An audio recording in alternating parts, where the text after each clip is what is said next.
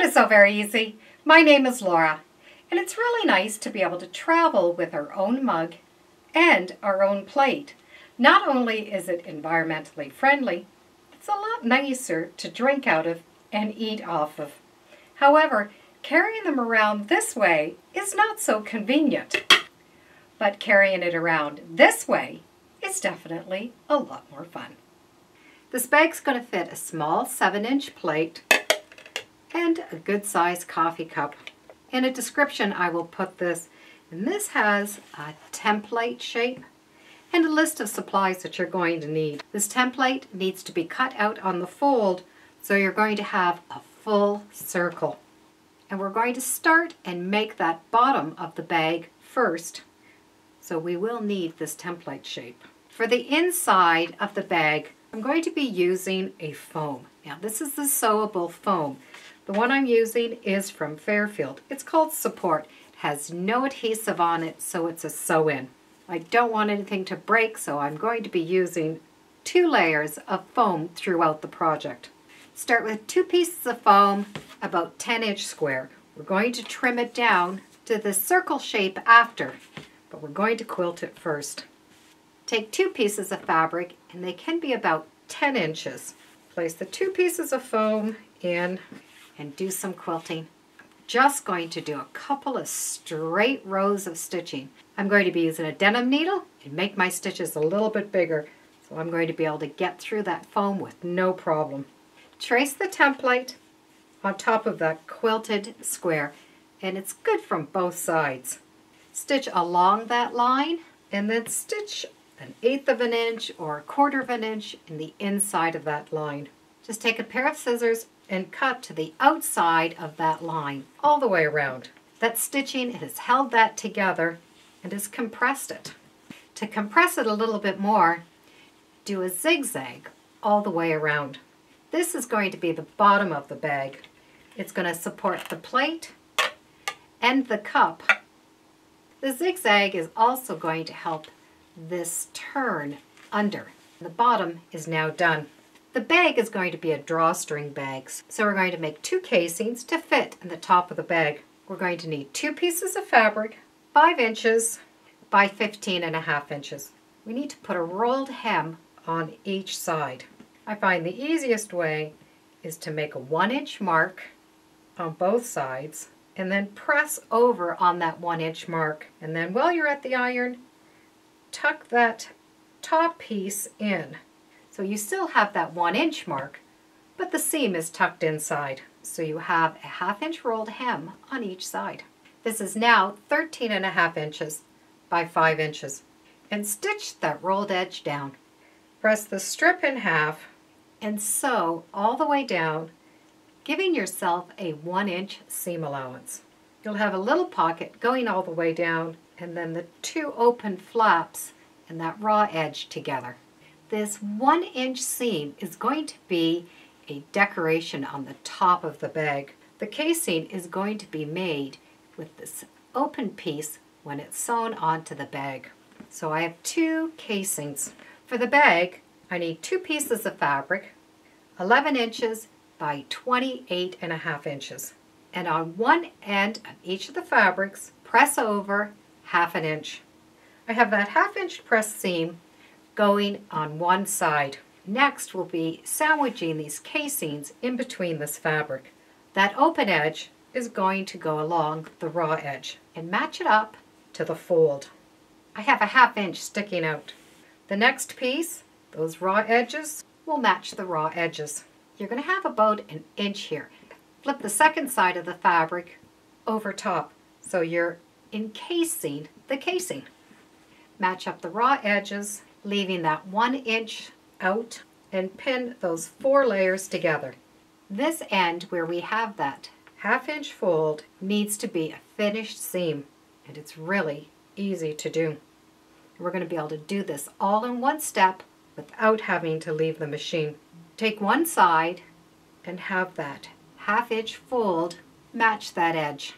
The bottom piece, just fold it over. So that bottom piece has come up. Stitch a 1/4 inch all the way down to the end so that you're sandwiching all those layers together. When you come to that 1 inch hanging out, just stitch right off the end. We can fold the fabric over so that the wrong sides are touching. That extra 1 inch is going to have a finished edge. And when we get to that edge that has a fold over, you'll have that fold of the casing, and both of those folds are inside, but it has a nice finish on both ends. Take the fabric and press it on both sides away from the casing going down. The next thing we're going to do is quilt it or pat it. I'm going to use that foam again, 2 pieces of it. They are both 10 inches by about 29 inches. They can be a little bit bigger and hang out here, that's fine. Because I'm using 2 layers, I want to compress my edges. I'm going to match up those edges and do a zigzag down both of the long seams. With my 2 long edges compressed and stitched together, straighten 1 edge. Now I'm going to put this double layer of batting inside. That straight edge is going to go that 1/2 inch in. Move the top up and have that as close as you can to the top of the casing, leaving that 1/2 inch. Fold it back down. Just by smoothing this with your hands, you're going to be able to have a nice flat seam up at the top. Because we compressed that foam, it's going to fit. We have a little bit extra at the bottom, and we have some of the raw edges of all that foam and that end coming out. This is going to be a finishing edge. We need to quilt this, and when it's quilted, this edge is going to fit inside this little channel that we are making. So it's important that you don't stitch closed that 1/2 inch. Match up that folded edge and pin. I don't want to do a lot of quilting on this. I just want to hold all of these layers together.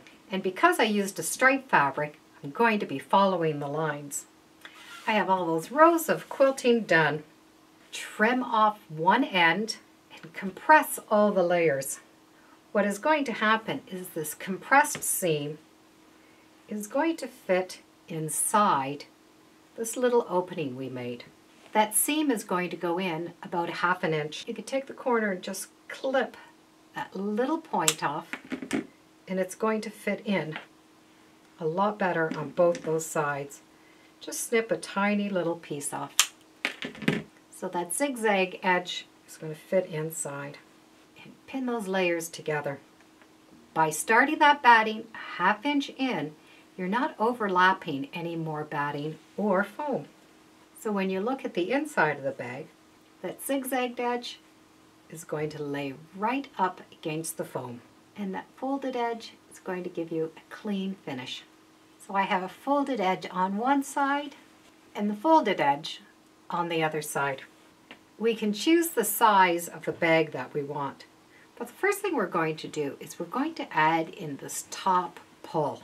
By pulling this in, we're going to be able to judge the size of the bag we want, because we could cut this down if we want it a little bit shorter. You're going to need 2 yards of rope. I'm going to use a fine rope, but you can use any rope you want. So one of these little pieces of rope is going to go in, so the loop will be on one side and the 2 ends on the other. For the other side of the bag, it's just going to be reverse. So you're going to have a loop coming on this side and 2 ends coming out on this end. I like this bodkin from Clover. It has a flexible arm, a point to it, but it has a little clip on the end. So you're going to lift up the one end. That clip or that claw opens up, and in that claw I can put the ribbon, or in this case, this tiny little roping. And that's going to hold that really secure for me. So I'm going to put the rope through the casing that is closest to the bag. And I can pull that right through to the second side. And I'm going to loop it right over and put it right back in to the other side. And just feed that little bodkin in. When that point comes back out, I'm going to be able to take it out. So I have one piece that loops all the way around and tie the ends together. So I have the one side done. Now I need to loop to the other side. Now this time I'm going to go from this side, and I'm using that same hole, the one closest to the bag, not this top piece. Feed that right in, coming out the one side, thread it right through the next side. And as I continue pulling, the rest of that little rope is going to come out on the other side. When this is pulled, it's going to come together. Once the strings are on, we're going to be able to decide how big do we want this bag. The bottom is already made, and now we can choose the size of the bag. We can make this bag shorter or leave it tall. If you're going to carry your mug this way, when the cup is inside, you have a little room up at the top. If you want your mug to lie flat, then this is a lot of space. You might not want this much space. We can cut this shorter. Just roll that edge until you get a size that you like. The area around is going to remain the same. It's this height that you can change. So depending on your mug, you're going to be able to change this measurement. Once you come to the size you want, you're going to be able to trim off the extra. Put a pin and mark the measurement that I want. If you know starting that you're going to have a short bag, instead of doing this measurement 11 inches, you can change the measurement to somewhere around 7 inches. And I'm going to cut from the bottom up. I'm going to take 3 inches off. I'm going to do a little row of hand stitching and stitch this layer onto the top, and then turn it around and do a row of hand stitching to attach the back. I can now sew that bottom piece onto the bag. Just walk that circle all the way around the edge. I like to hand stitch first all the way around once so that I'm able to remove those pins and I can squish and move that bag as it's needed. At the machine, I'm going to put my hand in the inside of this bag. That way I can keep all of the fabric flat. Towards the needle, I'm going to be able to flatten the bag down with my hand. That first row is going to be a zigzag to hold all of those layers together. Do a couple inches at a time and then stop and just readjust. And that zigzag stitch is just going to hold all of these layers together. Now I can do a row of straight stitching just to make the bottom of the bag nice and neat. When you've done all the rows of stitching, you're done the bag. And when you turn it right side out, you can push the seams going up into the bag, and that keeps that bag nice and flat. With the bag done, I can now load it. I do like to put a clear Ziploc bag inside of my container. That way if I don't get my plate and my cup washed before I leave, I can put in that, and that keeps this bag clean. Put in my plate and a matching napkin, my mug, and I still can put other things in here if I want. Clinch that bag closed and I'm ready to go. Having those 2 layers of foam inside really gives whatever is in here a lot of protection. Regardless if you leave it the bigger version and make it a lunch bag, or a smaller version and have it for a cup and a plate. So regardless if you're bringing this to your local quilt store, your guild, or to work, it's a lot more fun to carry this way. And they stay very well protected. Thank you for joining me today on Sew Very Easy. Feel free to subscribe, and as always, come on back. Let's see what we're sewing next time in the sewing room.